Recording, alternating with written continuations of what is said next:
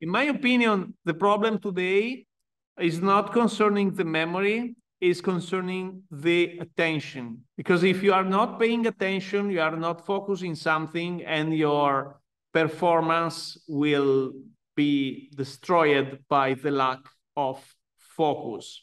So when you jump from a task to another, for example, you check your email, then you do something, and you answer your phone, your text message, and you are doing many things together, you are wasting something like 40% of your mental energy for achieving results.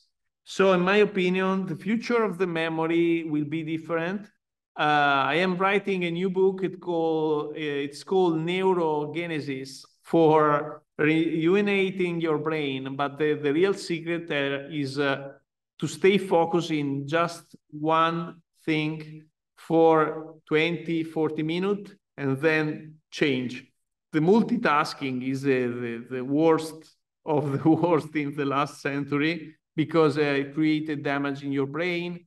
And it's a problem because the new generation are not able to stay focused, and the cognitive performance will be damaged in the future.